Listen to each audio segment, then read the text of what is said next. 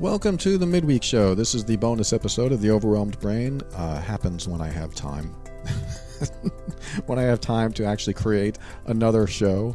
You know, I have the show Love and Abuse. That's another podcast I do for difficult relationships and emotional abuse and control and manipulation. So that takes up some time. I also have the weekend show, The Overwhelmed Brain. So that takes up a lot of time. And because I get a lot of emails and a lot of messages, and I have a lot sitting in my queue, I have to make other shows, and this is one of those shows. So if you've never heard the bonus show, this is what it's all about. But definitely tune into the weekend show, the Sunday edition of The Overwhelmed Brain, if you want to hear the fully produced version of TOB.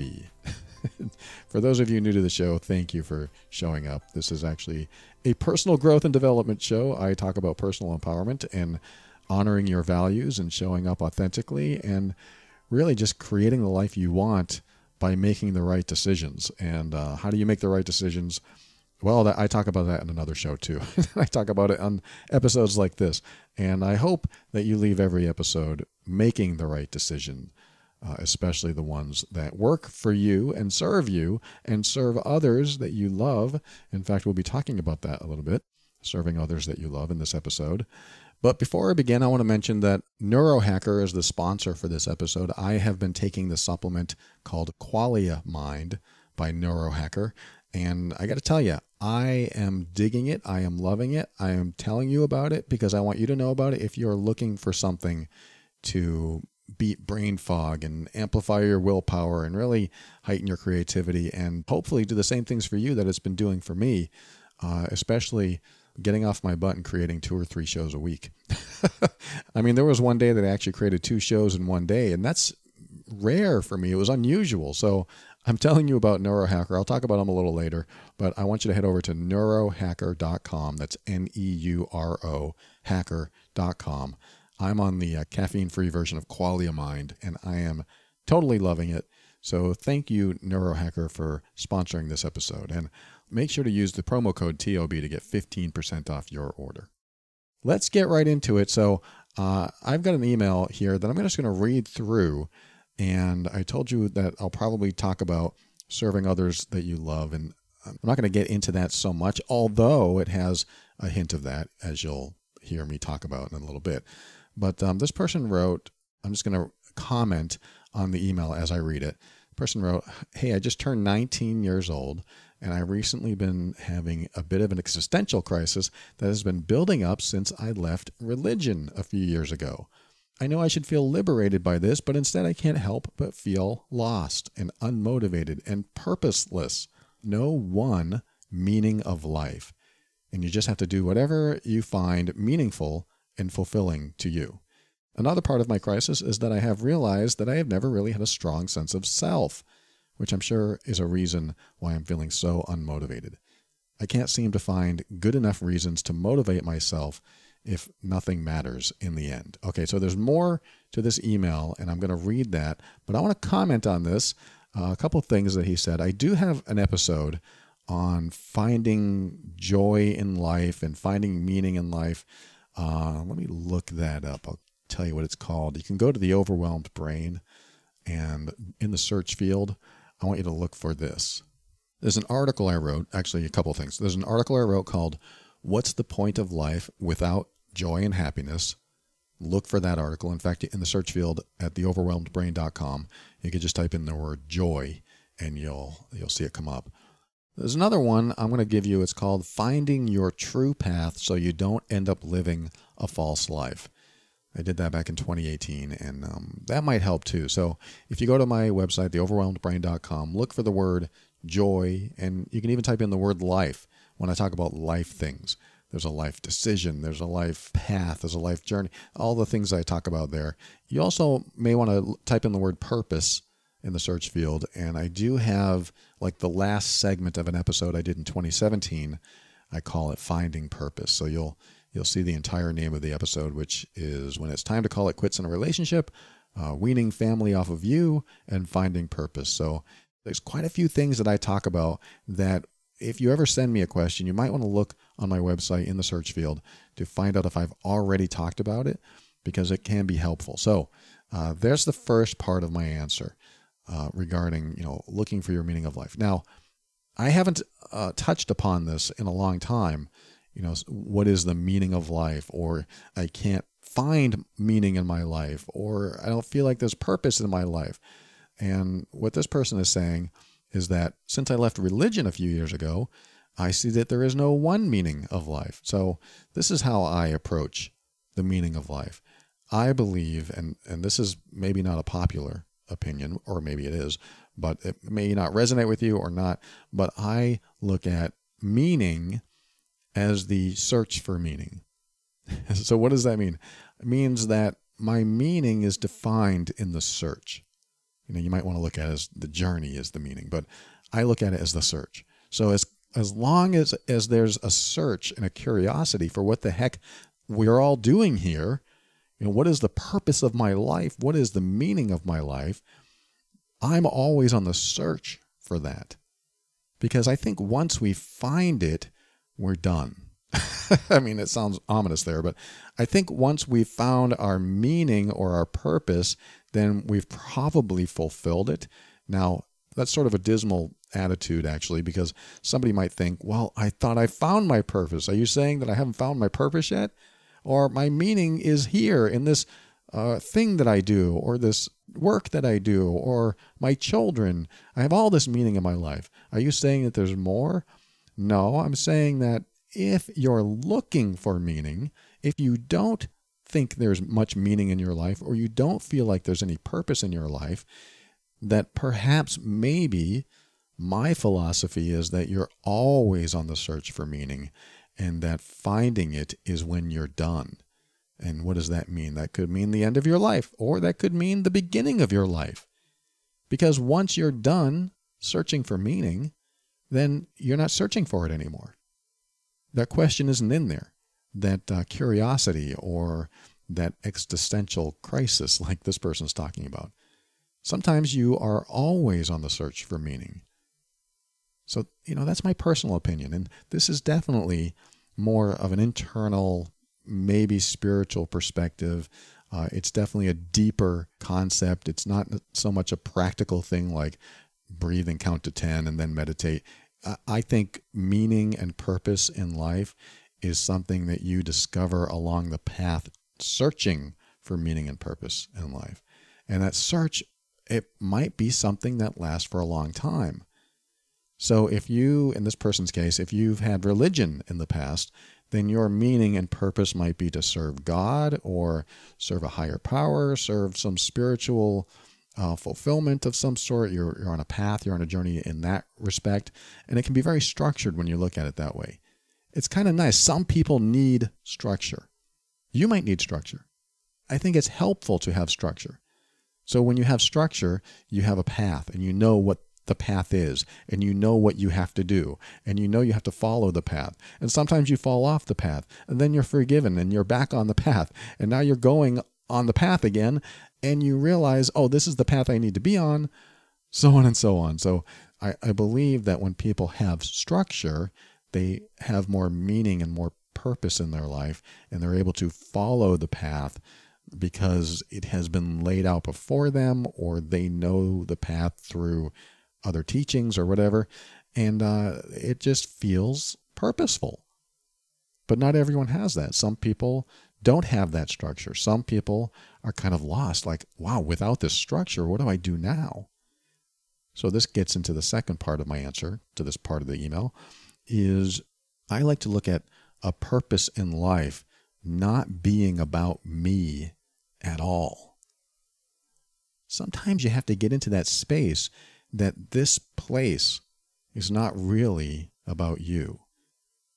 And I don't mean to say that, stop thinking of yourself, you're being egoistic. And I'm not saying that at all. I'm saying that when you feel like you don't have meaning, or you're looking for meaning or looking for purpose, it feels like it should be a solo endeavor about yourself. Like you should climb the mountain and meditate in a cave, and everything will be great because now you're going inward. Some people can do that and find ultimate meaning. Some people can do that and have a spiritual connection with themselves so deep and so great that they feel connected to the world. That inner search, that inner journey connects them to the outer world. And some people need to do it in reverse. Some people need to go into the outer world and find meaning, and this is where I'm going, find meaning by making it about others instead of themselves. And so what does that mean? And I'm going to give you a personal story for this. And this is something new I've just been thinking of in the past few months. As my needs are met, let's just say that all my needs are met. I have all my basics taken care of. I have all the foundational things I need in my life, and I don't really need too much more. There's plenty I want, but wants, you get it, and now what? You want something else. Okay, then you get that. Now what? You want something else. When you need something, you're so grateful to have that need. You're so grateful to have food. You're so grateful to have a shower or a home that when you get this stuff, you can get used to it and realize, oh, I'll always have a home and I'll always have food. And you can get accustomed to it. You can get used to it, and you don't really think about it. So having food every day might not be such a drive or much meaning in your life. But for some people, trying to make enough money to get food every day could be something that drives them, could be like a purpose in their life. Now, that does sound like it's more surviving than thriving, but I do believe there's a level you get to where you're not so much surviving anymore. And when you get past that level where you don't always have to try to survive every day, and now your needs are met and you're getting just beyond the surviving so that you can actually fulfill some wants in your life, now it becomes less about you. I mean, this is again, if you are searching for meaning and purpose, if you are not fulfilled in the meaning and purpose area of your life, then you might want to think that maybe this isn't about me at all. Maybe it's about something else. And coming back to my personal story. So I believe that my needs are met. I have my needs met. Of course, there's more that I want and there's more that I need, but my basics, all my foundational stuff is met, which has not too long ago made me question why I do what I do and continue doing what I do. And I think this question came from my girlfriend. I think she said, what keeps driving you to sit at that desk every day and create all that content that you create and putting out this multiple free podcasts and all this information out there into the world? And I thought about it for like 30 seconds. I don't even know, 15 seconds. It didn't take long. It came to me fast. The thought that came to me was twofold. One, my immediate answer was, because I would rather see you out in the garden doing whatever you want to do all day, because I make enough money for both of us. That's what I want to see. And, it touched her. She was so happy to hear that, because it wasn't about me wanting a bigger car or a bigger house or anything like that. It was about her and wanting to make the best life I can for her. If I can make the best life possible for her, where she doesn't have to work her butt off every day doing what she does, and we can bring in enough income and have enough of our needs met where she doesn't have to work as well, then that makes me feel so good. And that is part of what I do that brings me meaning in life, is serving her, is trying to make her life easier. And when I think about that, it makes me feel so good. And so again, she was touched. And, I'm not saying this to tell you I'm a great guy or anything. It just makes me feel so warm and good inside thinking that I could do that for her. And that totally motivates me to do more, to do better, to continue along this journey. Because there's a point in your own work and career that you're going to get everything done and you're going to have what you want and you need. But when that's all fulfilled, who else is going to benefit from that? Are you going to be alone and enjoy it by yourself? Now, that doesn't mean you have to have a romantic relationship. And this is the second part of my answer to her. I said, I also want to take care of my mom. I want to take care of my family.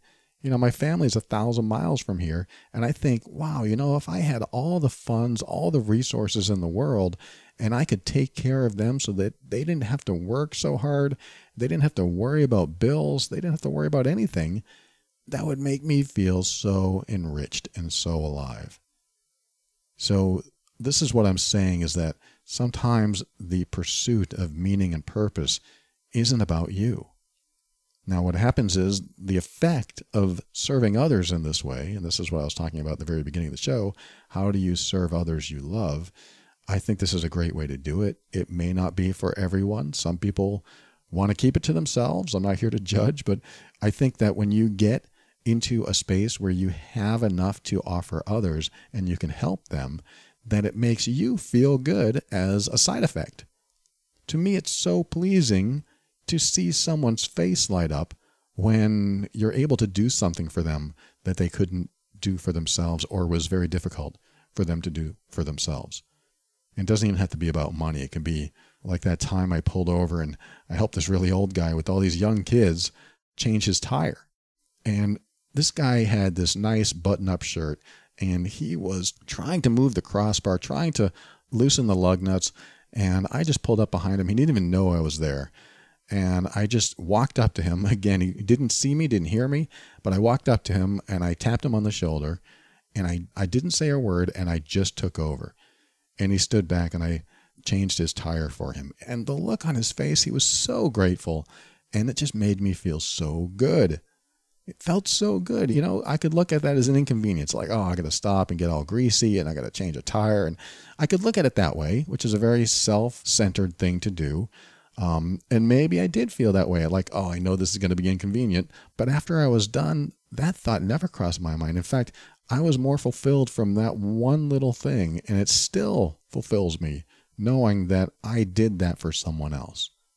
So this is all to that point of looking for meaning, looking for purpose, that it's sometimes not about you. It's sometimes about others. It's sometimes about, it doesn't even have to be human beings. If you want to do it for animals or plants or trees, I mean, you might have other things that give you purpose and meaning in your life, but how can you expand beyond yourself?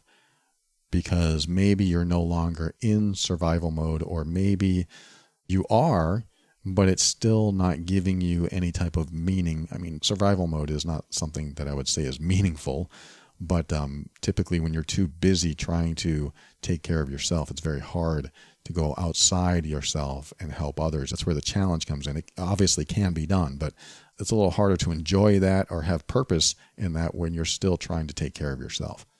Which brings us, let's go to the next section of your email regarding what you asked, which is another part of your crisis, that is that you never had a strong sense of self. And he said, I'm sure it's a reason why I'm feeling so unmotivated. I can't seem to find good reasons to motivate myself if nothing matters in the end. So here's what I look at. When nothing matters, then I like to have the attitude of, well, what do I got to lose then? I'm going to do this thing or say these words. What do I got to lose? Sometimes we put ourselves in a corner by not speaking up or not telling others what's acceptable and what's not, our boundaries. Sometimes we make ourselves kind of invisible. Like, I better not say anything. I better not do this because somebody might get mad, even though we want to, even though we would rather say something.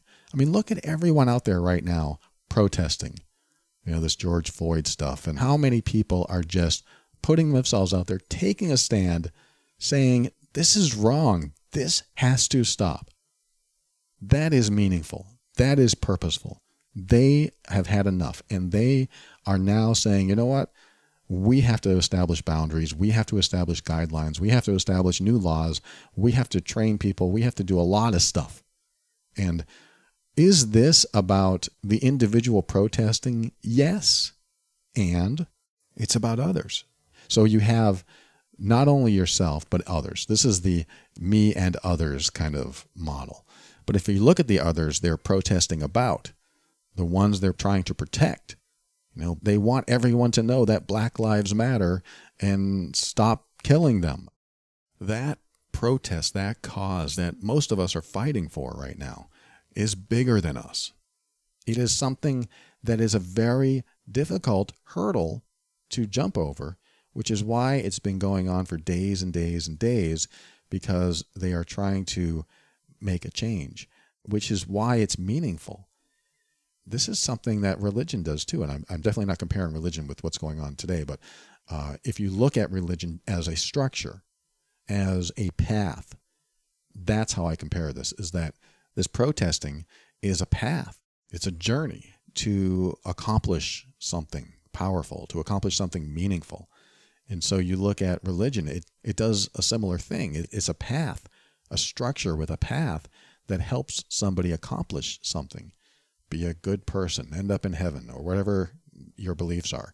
And so that's another way to bring purpose and meaning into your life, is to be affected by something so strongly that you just have to change it. You just have to go out there and help make the change, or help facilitate the change, or like Gandhi said, be the change.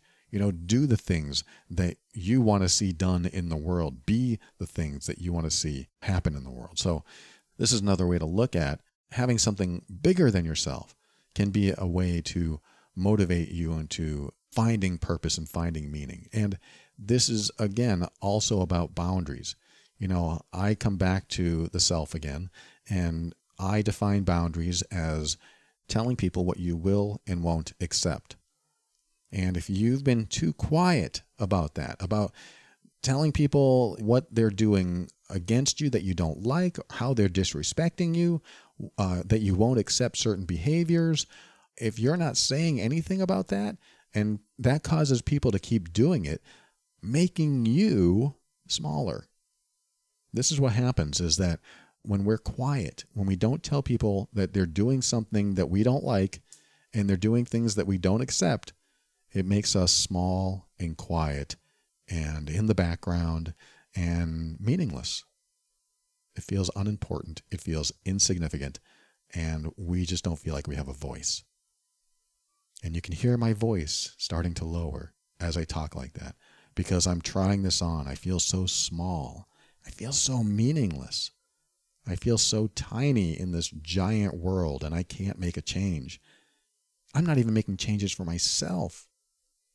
This is why I highly encourage boundaries, is you start telling people what is acceptable and what is not. If you don't honor your boundaries, you will have a very difficult time feeling like there's any structure in your life at all. Boundaries are your structure. If you don't like something, you say, I'm sorry, I don't like that. But if you're the type of person that says, well, I don't know if I like that or not, then you're not really defining a boundary. You're not really defining any type of structure in your life. What you're really doing is you're being very ambiguous, you're being very vague, and you're not letting the world know who you are.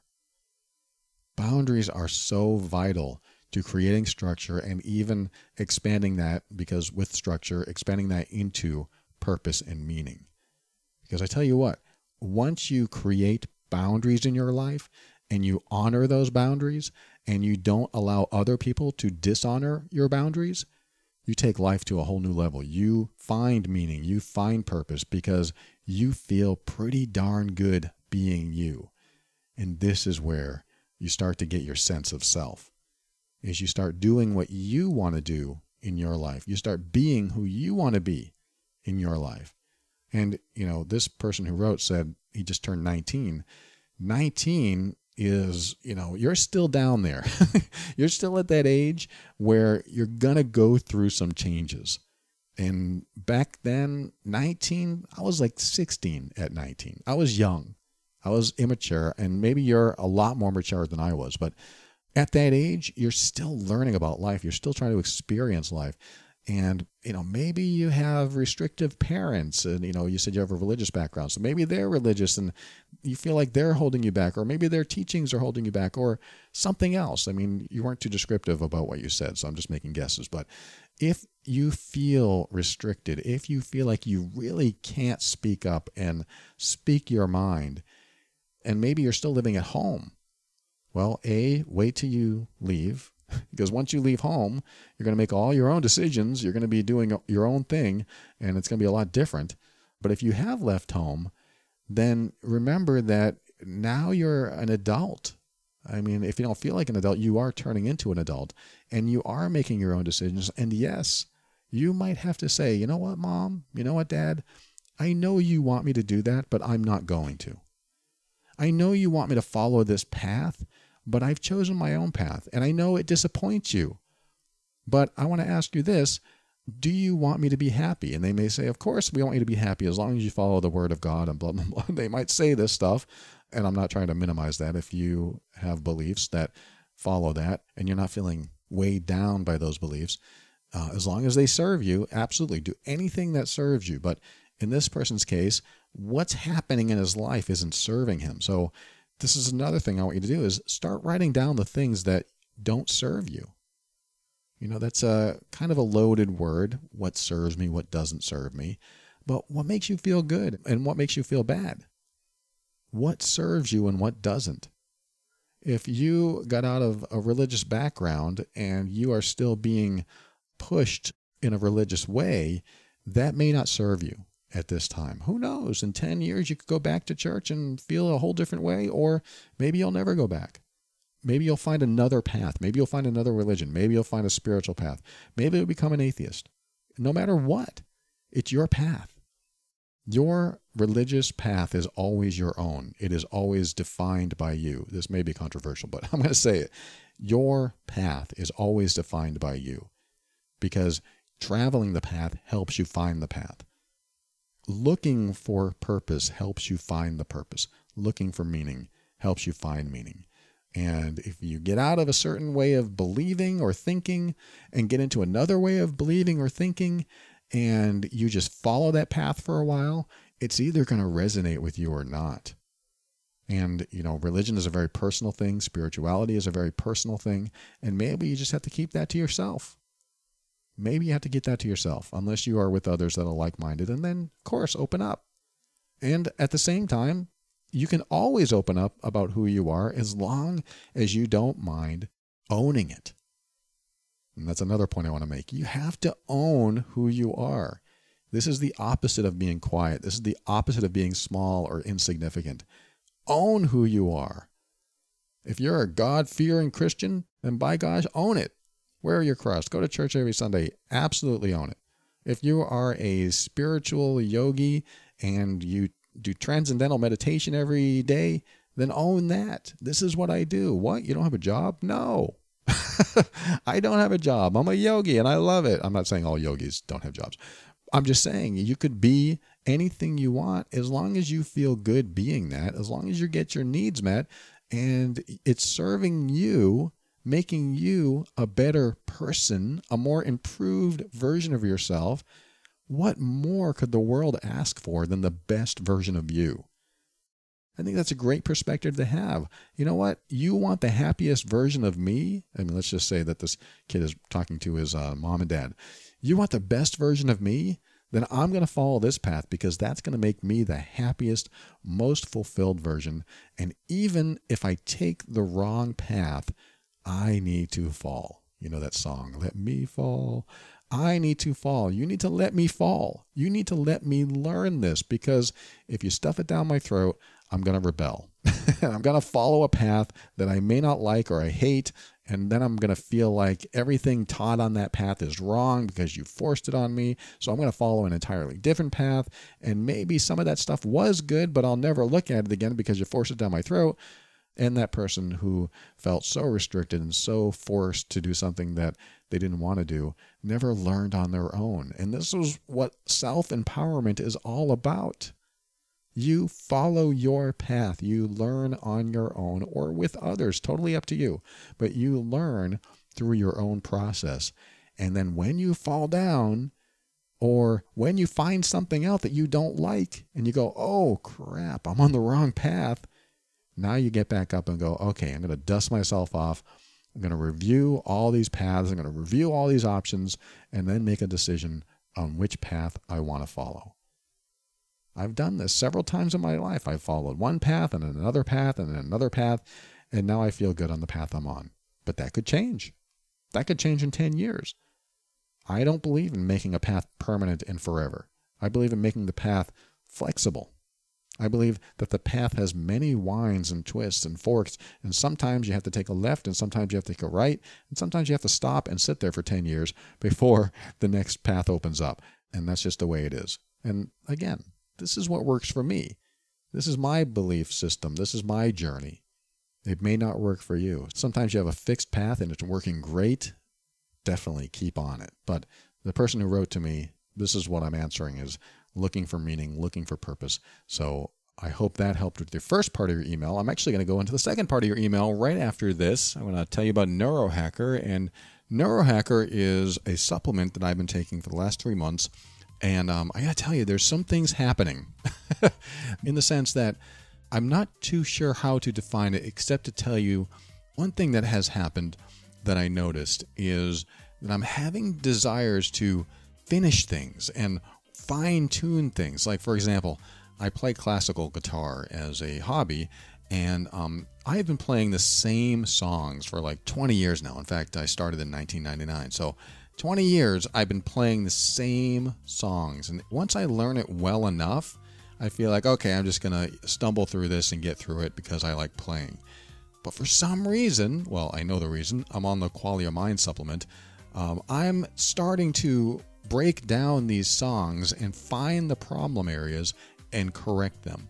Because I'll stumble through a part and then I'll just be happy that I stumbled through it, but I'll never stop and fix it because I'm always ready to play the rest of the song. And ever since I started taking this supplement, I've started breaking it down and learning the parts and slowing it down and just thinking more clearly and creatively and learning the process of getting it right. So this is one of the many changes that seem minute, but they're actually huge improvements to my life. Because what it's doing is it's helping me fine-tune the way I think and the way I create and the way I work.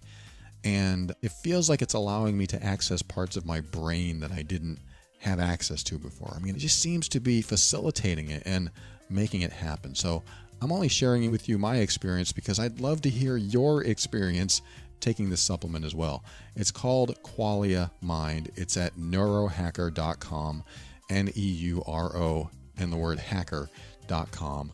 It's designed to help your memory and give you premium cognitive support and to really improve your mental performance and brain health. It's for brain fog. It's for willpower. It fuels your focus and concentration. It decreases procrastination. I mean, I can't tell you how many projects that I've started but not continued. And ever since I started taking Qualia Mind, I find myself doing these things that I just haven't done in almost a year. So I really feel like it is heightening a lot of my energy levels and creativity. So I'm sharing this with you because if it's something that sounds like you might need, then this is the best I've seen yet. So head over to neurohacker.com and make sure to use the promo code TOB, like the overwhelmed brain, TOB, as your promo code to get 15% off on top of the 50% off your first month by subscribing to the supplement. I've said it before, I rarely ever talk about supplements on the show unless I'm doing it myself, unless I believe in it, and I'm finding benefits with it. And there's a lot more I want to tell you, but I'll save that for future episodes. I want you to check it out at neurohacker.com, and on their site, they're fully transparent. They'll tell you exactly what their ingredients are, and there's no proprietary blends. So check them out, neurohacker.com. Use the promo code TOB for 15% off on top of 50% off the first month.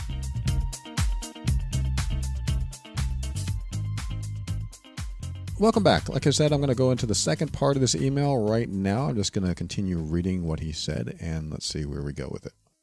What does he say? He says, I also have a question about something you talked about in an episode that kind of relates to what I was talking about before. I think you said at one point in your life you were living on the streets with no ego, kind of like Eckhart Tolle did for a while. And then you went to where you are now, having built a successful business for yourself and build up your ego again. During that period on the streets, I'm sure you learned to find joy in the present moment, and you knew you didn't need anything else to be happy. What I struggle with is I have read about detaching yourself from your ego, and I feel like it's possible to find the bliss without any amount of money or status. What is the point in trying to get those things? Why not just sit in the woods and meditate all day long? After experiencing that, what drove you and is driving you today to set goals and keep doing what you're doing? Is it the happiness you find in going toward reaching your goals? I really appreciate the content you're putting out. It's way more helpful to me than any other self-help content that I have consumed. I would be so happy to hear back from you, and I hope what I'm telling you and asking you about makes sense. Thank you so much for your words, and thank you for sharing all this. That was the end of the email. And let me make a few comments here. A, I never lived on the streets. I was broke. I had no money. I was married at the same time, and we both had no money. We were going to the soup kitchen every single morning. This is when I was in California. And we did that for 2 or 3, maybe 4 months. And we got boxes of food. I mean, we had no money. We were lucky to live with my wife's mom in her 600 square foot apartment, very tiny place. So I did have a shower. I did have a place to sleep. Never lived on the streets directly. Closest I ever got, though. I mean, that was the closest I ever got to living on the streets. Now, during that time, being broke, there was a sense of joy I had that I couldn't really hit any lower as far as like having no money.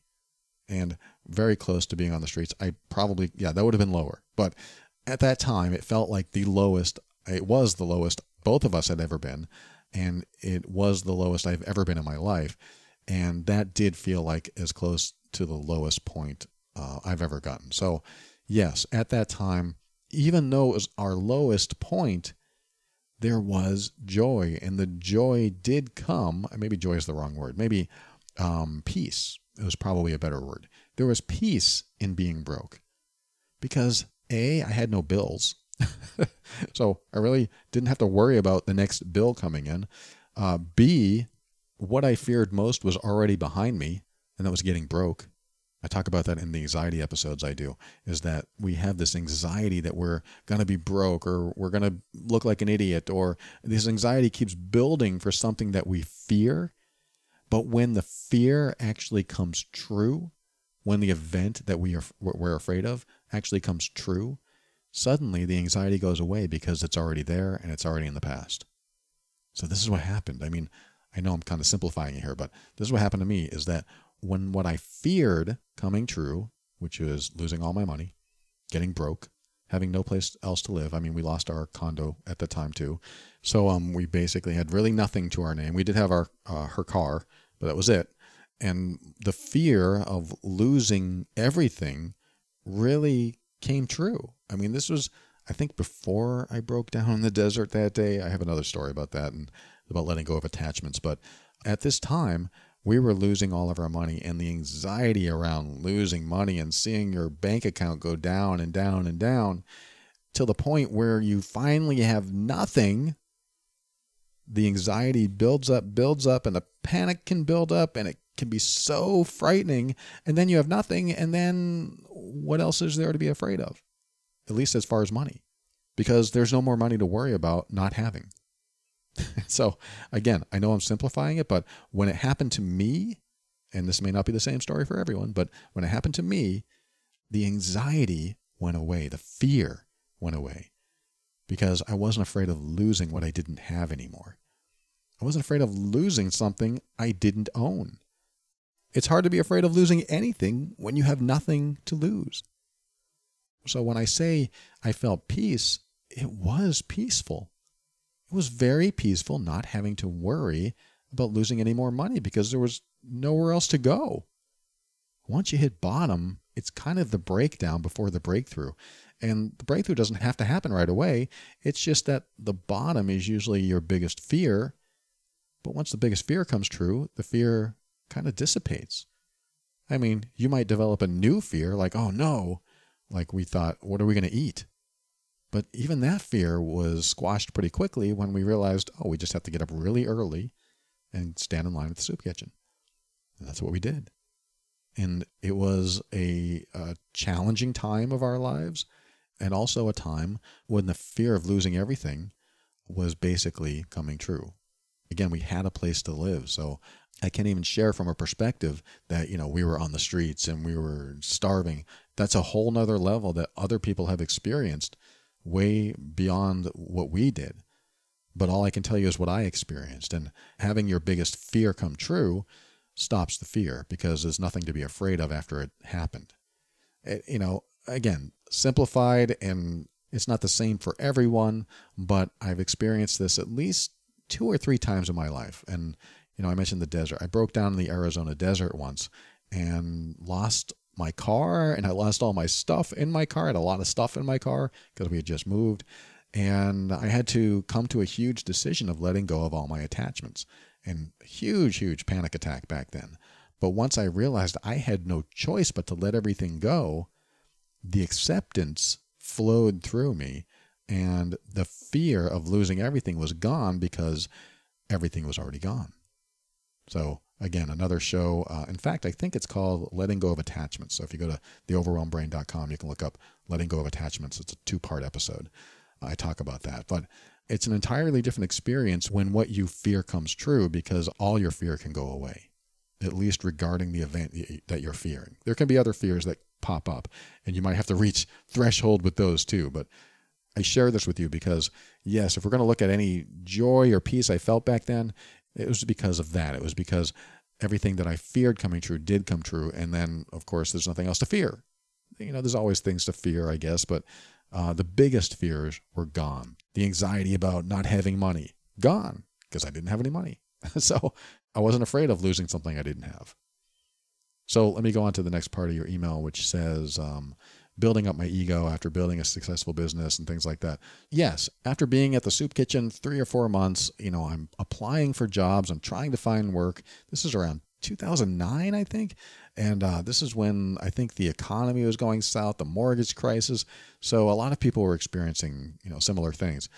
So I'm looking for work, and a headhunter, a temp agency, found me work. And I thought, oh, great, I have work. There's going to be money in our lives again. This is great. And so, yes, I ended up going back to work. And another whole story I won't get into, but I quit that job and got another job, and it paid me well. And that was what really got us back on our feet. But your question is regarding the ego. So let me address that. When we were broke, I wouldn't say I was detached from my ego. I would just say it wasn't creating the fear that it used to create. I kind of look at ego and fear as in the same category sometimes, or at least fear stems from the ego, because what am I afraid of? Well, I'm afraid of going hungry. Well, why am I afraid of going hungry? Because I might die if I go hungry. Well, why am I afraid of dying? There's egoistic and philosophical and spiritual questions in there. And looking at who I was back then, I wouldn't say the ego had too much involved with that, except the fear of losing money. So, my ego is attached to having money. My ego is attached to believing that money is the only way to survive. So I had some work to do there, but I wasn't detached from it. I still had an ego, and I still have an ego. And I don't think I've ever detached from my ego, and I don't think I ever will. I believe in a healthy ego. I believe that an ego can be something that motivates you, that gets you out of bed in the morning, that causes you to fight for your rights, that causes you to honor yourself and honor your boundaries. I believe the ego has a lot of function. And detaching from it, some people can do it. I can't. So I'm not able to talk to you from a total detachment of ego. I think ego is a great, great tool, just like anything. Anger is a great tool. Sadness is a great tool. All these things are great tools, even though they might have a negative connotation, but you have to use them in a beneficial way.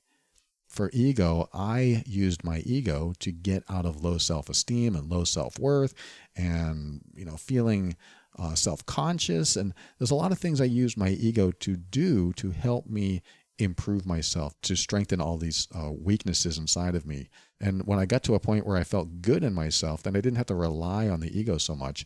It reached a peak that I was comfortable with, where I didn't want to turn into arrogant or selfish or snobby or anything like that. I had to make sure it didn't go past. I didn't want to be a know-it-all. I didn't want to be called a guru. I didn't want to feel like I was superior to anyone. So I made sure to keep my ego in check. So regarding the question about detaching from the ego and feeling, like you said, bliss without any money or status, you said, what is the point of trying to get those things? Why not just sit in the woods and meditate all day? Because in my belief, money is important. Money is the system that we created many, many years ago in order to trade for goods, trade for services. So I've decided in my life that money is important. And I love money. I love being able to make money. I love having enough money so I have enough options. But again, Is it all for serving me? And this is where I would tell ego to take a back seat. Because let's just say that I did this for my girlfriend. Let's just say I did this for my family. I think about my mom and how she could use a monthly stipend. I called that a stipend once. And my mom was always asking me, where's my stipend? She's joking. But I would love to be able to send her a monthly stipend, something that just takes care of all her bills. That's what I want to do. I want to do that for her and her new boyfriend. I don't want her to have to run into money issues. I want to take care of that so she can live her life beyond the fears and the worries of money. So I make money important to me so I can use it for me and others. And this is one of those self and others pursuits that I have in my life, is that I want to make enough money for me and enough money for the other people that I can benefit. And so why I don't sit and meditate in the woods all day is because I want my mom to live the life I want her to live. I want her to live a much better, worry-free life. And I won't be able to reach that goal ever probably, but at least I can make it a bit easier.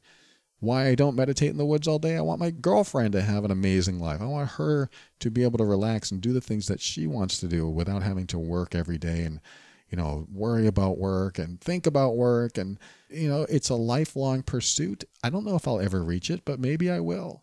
Maybe I'll reach a point where I don't have to worry about money myself. And because I'm not worrying about it, I can help the people I love. So again, this may not be your pursuit, but this is what drove me and what drives me today to set my goals and keep doing what I'm doing. And on top of this, and I forgot to even mention this, is that I am actually so grateful when people write to me and say, you changed my life. You saved my marriage, or you saved me from my marriage, or you taught me so much that I was able to do this and my life is better. Or like this young kid that wrote me once and he said, I have this skin problem and I don't want to show anyone. My whole class is going on this field trip, or we're going to go to the beach, and I've decided I'm not going to go because I'm so self-conscious about my skin problem. So I just felt so bad for the kid, and I wanted him to experience life and not have this one thing hold him back. Because if he doesn't beat this, he's going to be like I was as a kid. I never wanted to take my shirt off at the pool. And so I shared in one episode what I was self-conscious of. I said, you know what? I've never told this to anyone. And I shared what I was self-conscious of. And I said, your true friends are going to love you no matter who you are, no matter what you look like. And why would you want to live in fear that someone's going to judge you? I mean, the people that judge you aren't going to be your friends. The people that judge you are going to be those other people that you don't want to hang out with anyway. So why not go on this trip, enjoy yourself, have a good time, and anyone that judges you, they're going to be crossed off your friends list. And everyone else that doesn't say anything or maybe mentions it or asks you about it but never says a word after that, and you still get along and everything's wonderful, they're going to continue being your friends and there's going to be no problem. But don't live your life constantly worrying about your body and your image because you think other people are going to judge you. The judging people aren't your friends. They aren't going to be the ones that you're hanging out with anyway. So I said that in the episode, and I don't know how long, maybe a few weeks or a few months later, he said, you know what? I took your advice. I'm so glad I went. I had the best time. And when I read this email, I started tearing up because this kid's life changed. And all because somebody said something that motivated him or made him feel good or made him think differently. And my heart felt so full. I never met the kid. I've never met most of the people that listen to this show. Yet if I can tell you something that makes such a difference, that your life actually pivots into a new direction, that makes you feel better, that gets the toxic people out of your life or gives you the confidence to face toxic people and stand up for yourself and stand up for what you believe in, that's worth more than any amount of money that I can ever imagine. And it makes me feel so good. It's very fulfilling. And things like that, when they happen to me, when I talk about this stuff on the air and people write to me and say, oh my God, my life has changed, or this huge thing happened thanks to you, not only do I feel good, but yes, it helps with my ego.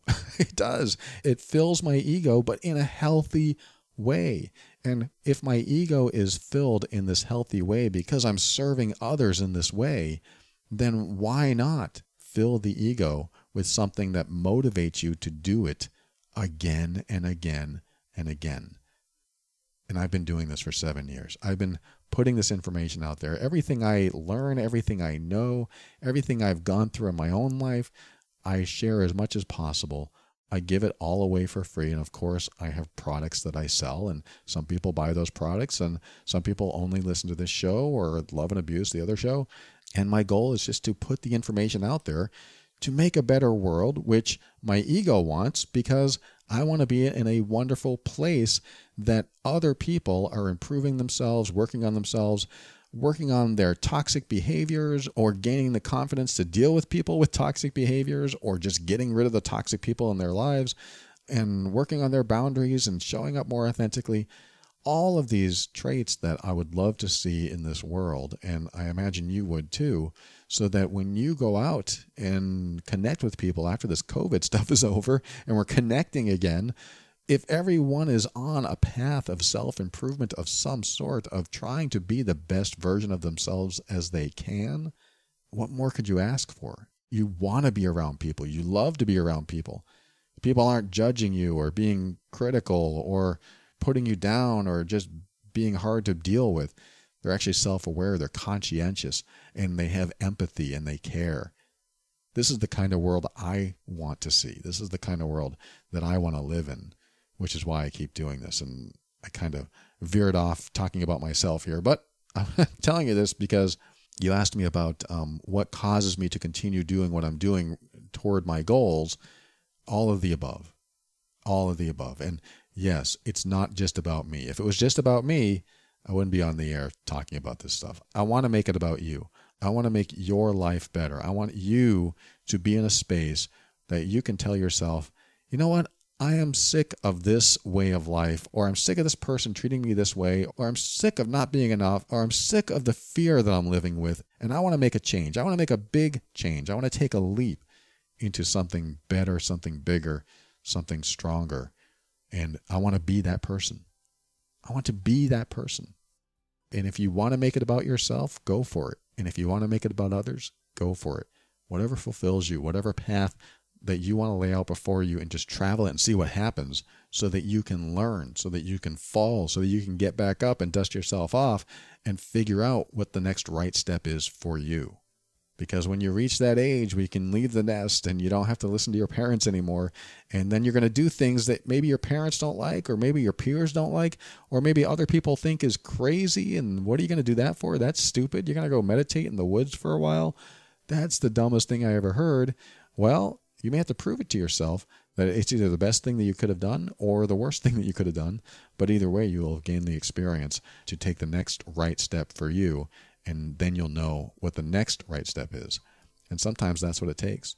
Sometimes you do have to take the wrong steps first to take the right steps next.